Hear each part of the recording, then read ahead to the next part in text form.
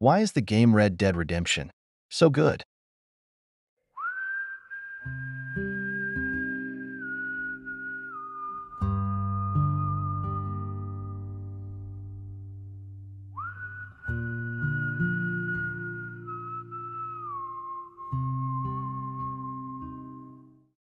First off, I'll tell you what doesn't make this game good. The online. God, bro. Oh, hell no, man. What the? Yes, okay, there are some good aspects, like the feeling of making your own cowboy some Wild West bounty hunter.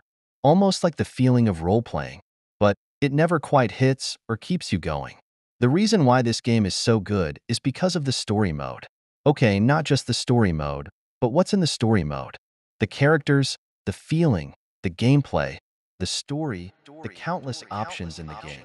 To make this easier for you, and probably for me as well, I'm making a chart with 5 parts that make this game good. Gameplay, feeling, characters, open world, and the overall beauty of the game. First off, let's start with gameplay. The game did such a great job at making you feel like you are actually riding your horse or actually walking through Valentine instead of some stiff and plain game. The small town of Valentine just seems like a live and busy place with people actually doing productive things. Compared to another one of Rockstar's games, GTA 5. Yes, it appears NPCs are doing things, but it never seems like they are actually doing productive work to benefit themselves. What I mean is, you can tell that they are programmed to just walk around waiting to get hit during a 5-star chase, and compare that to the folks of Valentine walking around with hay bales and saddles actually doing something to help the town. You can literally walk around the town and follow one person, and they will likely actually be doing something instead of just walking around. A second part of gameplay I like are the amount of stranger missions you can run into. The game put in hours of work to make random NPCs seem like they serve a purpose to this town. For example, the soldier from the Civil War is one of the NPCs that has a little more than just regular dialogue. Partner?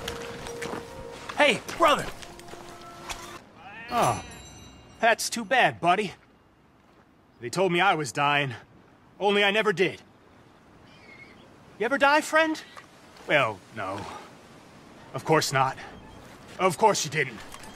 But, well, we're all gonna die. And with this soldier, you can have multiple interactions with him at different times throughout the story. This is just one example of the many strangers in Red Dead that make the game feel alive. Moving on to the second point, feelings. The feelings you get when playing this game are key to what actually makes me and many others keep playing this game. For example, you can feel sad when Arthur is dying and feel excited when going to rob a bank. Don't get me wrong about these feelings, but I think we can connect gameplay with feelings and experience a game that has so much to offer. The feelings I mentioned, like sad when Arthur died, are from missions, but when playing by yourself and you are riding through Valentine, you feel this sense of healthiness and happiness as you stroll through this town. See, this game will also make you switch feelings. If I shot up the town of Valentine, I would actually feel bad because it is obviously a terrible crime, but also the honor system affects me. Remember the 5 points I talked about? Well, count this as a 6th point, the honor system. The honor system connects with the feelings of the game to make you do the right thing. This honor system can have effects on gameplay and how the story for the player turns out. Another way this game connects feelings with the user is the way they design the world of Red Dead Redemption. When riding through territory of the Skinner brothers near Blackwater or the Murphy brothers near Innsbruck, you feel extremely scared, and the game even puts stranger missions to make things even more scarier. For example, look at this.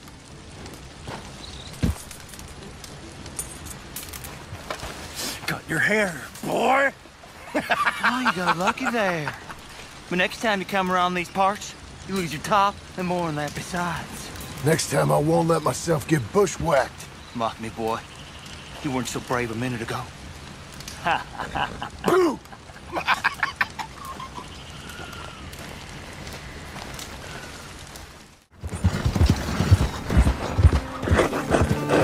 Whoa, easy.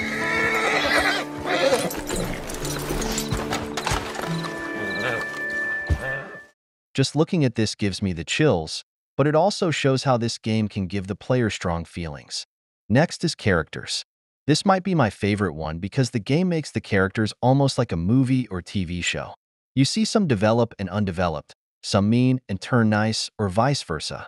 Either way, you see character changes.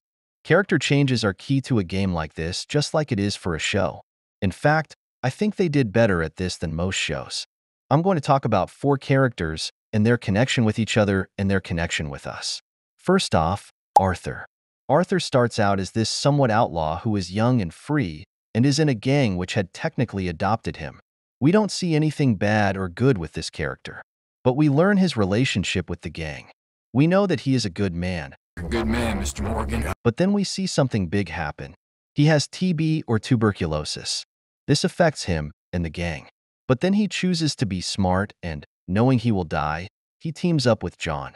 That brings us to our second character, John Marston. We know a lot about John from the first game. We know he is married and has a kid named Jack.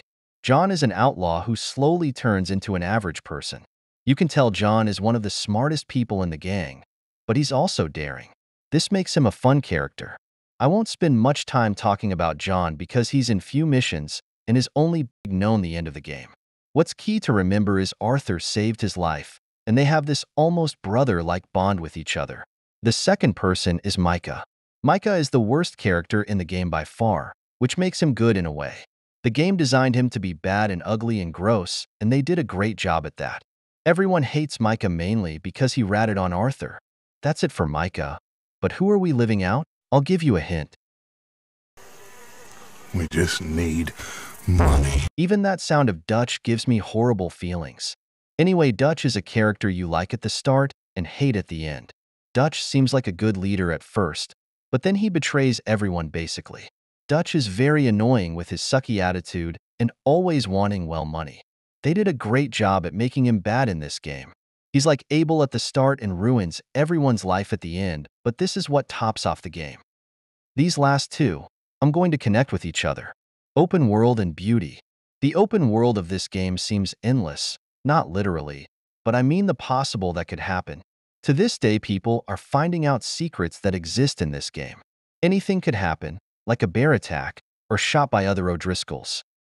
But also the beauty this game offers, like the mountains and the scenery, can make the open world seem close to real life. Overall, this game could be considered the greatest game of all time. Let me restate that, the greatest story mode game of all time. Thanks for watching it. Please hit that sub button. It really helps.